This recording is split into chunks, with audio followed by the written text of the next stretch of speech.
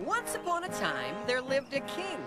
Like other kings, he had a really neat castle to live in and a lovely little kingdom to rule.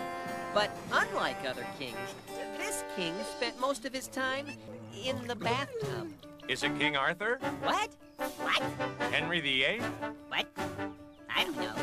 Perhaps. No, it's King George, a cucumber king who decides the most important person in the world is, well, himself. Are you the only one you think about?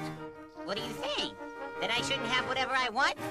Well... Even though his country is at war, King George spends his time in the bathtub. It's time for a bath. I'm gonna go take a bath. Louis, draw a bath. Why? Because I love my duck.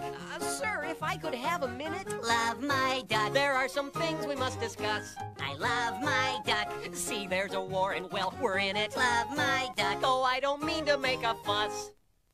Then don't. Yes, it's King George and the Ducky, another hilarious VeggieTales adventure from the artists at Big Idea, filled with action. All right, follow me and try to act inconspicuous.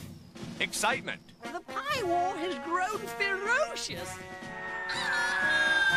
And amazing audiovisual technology. It's a flannel graph to illustrate.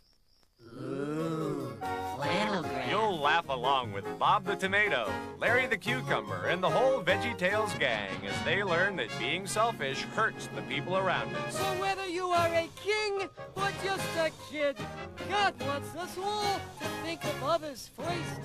Don't miss the fun in King George and the Ducky.